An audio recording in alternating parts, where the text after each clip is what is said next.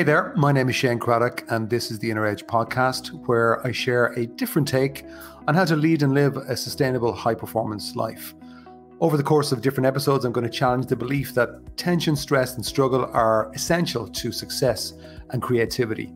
My experience is that there's an easier way, there's a better way, and indeed there's an essential way that we need to explore for the times that we live in. So let's go ahead, let's jump in and explore. Hi there. Welcome to today's episode. I hope wherever you are in the world, you're well.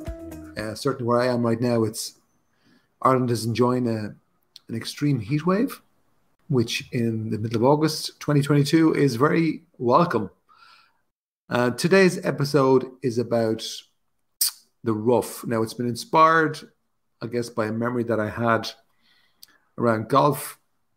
Maybe this time of the year, I know a lot of people around me are playing a lot of golf, so maybe that's why it's come through from my unconscious mind. I used to play a good bit of golf when I was younger, and then kind of stopped because golf is one of those interesting sports. It's very mental. It does require a lot of time and practice to get anyway good at it, I think. Although you can still enjoy it at any level. But the comment that I'm going to give, which is in the title, is the rough is only mental. Now, I can't remember exactly who told me this statement, but I remember when I was playing as a teenager, maybe early 20s, somebody on a round with me said, I think I must have been saying stuff to do with being in the rough, and they said, well, the rough is only mental. Now, you might go, well, what the hell does that mean? And the reality is when you're in the rough in golf, what it means is that you're generally in rougher grass. The lie isn't going to be as smooth or clean. In some cases, the ball may even be hidden by the grass or by the growth that's in the rough. So generally, it's seen as being more difficult and a more challenging shot than if this is perfectly clear. But what the person was saying to me, and they were right, was that if you go in thinking that and expect it to be rough, you're bringing a mindset into that situation that isn't going to help the challenge that you're in. And what the person actually said to me at the time was, in a way, pretend you're not in the rough, pretend that you're on the fairway, pretend where you just have clear sight of the ball. That's a better mindset to bring in. Now, let's explore that a little bit. That's what we're going to do today. So, because I think in all aspects of what you do, the rough is only mental. So not just golf, but sport in general, business, life, relationships, health, living. Now, if you start thinking something is rough, if it's tough, in a golfing context, you are going to bring the enemy of performance into your body, into your system, which is tension. So tension is the enemy of certainly of high performance for a golfer, because any sort of tension in the body will block what they can naturally do through practice and skill and application. Same thing though applies actually, I find, in business, is that if you bring tension into your system, it does compromise your ability to get the best out of yourself. It does affect your ability to think more clearly, to improvise on the spot, and to bring the best out of yourself. Now, maybe to help get a grasp of what I'm looking at here, I would say there's kind of generally, in this context, three types of people. The first one, they're always in the rough no matter what's going on. They generally have a gloomy outlook on everything they do. Everything's a problem. Everything's heavy. They're always in the rough. So even if they're on the fairway, they're in the rough. If you're not a golfer, if this is still relevant, don't switch off if I'm using these terms. The fairway is the really nice part of the golf hole. Now, the second type of person is you're sometimes in the rough, and when you're in the rough, you get affected by it, as in you react to it. You don't like it when you're in the rough. You prefer, you're good and great when you're on the fairway. Everything's going the way you want. But when things go the way you don't want, you get affected by it. That's probably most people. And then the third type of person is somebody who just loves the rough. They love the rough. They love the fairway. They pretty much love everything. So no matter what they're doing, what life throws up at them, they kind of go, that's great. I can handle it. It's a bit of fun. It's going to test me. It's going to challenge me. Let's get into it. And in many ways, sometimes they kind of say, I kind of prefer it when it is rough because it helps me test myself. So they're bringing that kind of attitude in. And that's not just for golf. It's not just for sport. It's not just for business. It's just you in general, who you are in in terms of the one of those three, is how you're going to be mirrored in everything you do. Now, I'm not saying on any level, just for clarity, that you don't deal with reality. That would be stupid. That would be silly. You have to adapt. You have to adapt to the circumstances. But again, it's the mindset you're bringing into that situation is pretty much going to determine the output, the outcome. Like your mindset is key to every activity and situation that you deal with, that you go into. Now, I just give you a different angle altogether on this. I write a lot. I really enjoy writing. I write for business. I write creatively. If you're on my weekly email list, and if you're not, you should be on it. You're missing out. Go to ShaneCraddock.com and you can opt in there for some freebies. But every Monday I send out a short email to be read in less than 60 seconds. So I've done that every Monday pretty much for the last 14, 15 years. I write articles. I write content for programs. I'm in the middle of writing a new book at the moment. I have written a book previously called Inspire Me. Some days, as you would guess, my inner voice is going, oh, this is tough, i.e., Shane, we're in the rough, we don't like it.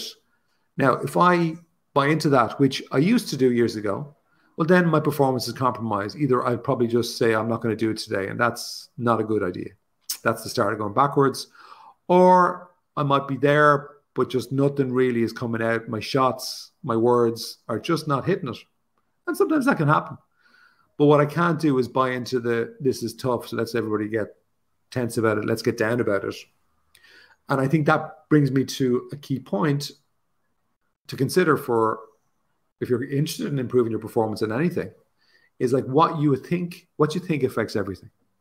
Or maybe more specifically, what you choose to think. And I think this is the funny thing about thought, is that in many cases, thought can have no effect on our performance.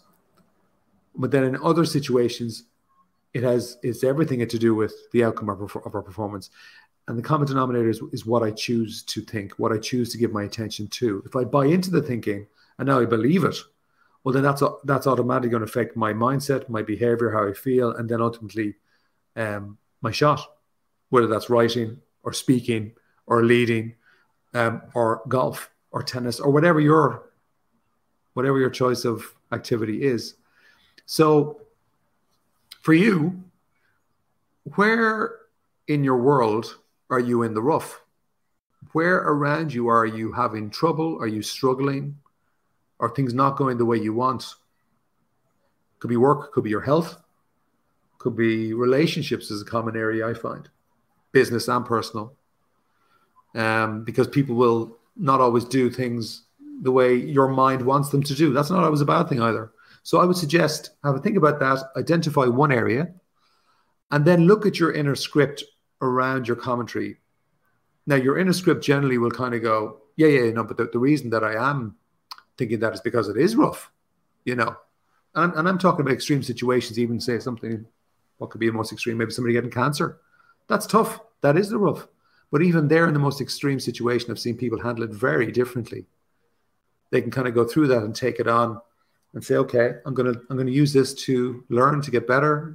I'm going to look for the opportunities. It doesn't take away from the reality of something that could be very, very sad or difficult. So look at your inner script, because are you saying to yourself, this is the rough, this is tough? Or are you saying to this is the rough, let's have some fun?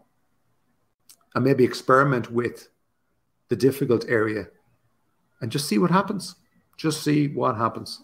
Something happens, maybe send me a note at support@ShaneCraddock.com. I'll leave my email again in the show notes. And I'll close out with, I suppose, a short story. I remember years ago when I was living in Dublin, the capital of Ireland.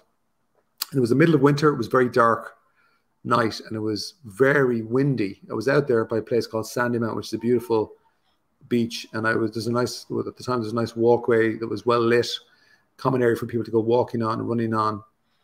And as I got to the end of the walkway, I could see down kind of on the beach area, there was a man, I think maybe in his 60s, had gray hair, but he had this big, large golden retriever.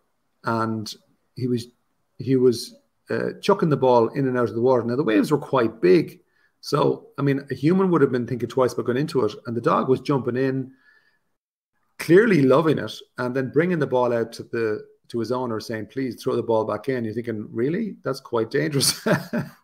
I know TLJ, the lovely Judy, my wife, who's a big dog lover, wouldn't be letting her dog go into the sea for fear of something going wrong.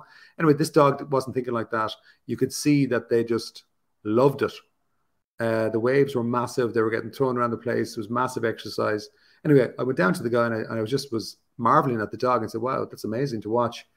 They seem to really love it." And he said, "No, what's funny is the rougher it is, the more he seems to enjoy it." And that always really struck me. I was thinking, as I walked away, I thought, wow, that guy doesn't realize what he's just given me. Because that is an amazing message or affirmation to think about for yourself. Certainly for me, at the time it was, and it still is that, because it's not easy to do, let's be honest, that when things get rough and tough and life comes at you, and life and business, without doubt, is a full contact sport. You are going to get hit. You are going to get hurt. And so certainly all I can say is, from my point of view and working with clients at all different levels over many different years, you're always going to find yourself in the rough. But the question is what mindset are you bringing into it? And I think what I close out with is that the rough is tough only because you think it is. Ciao for now.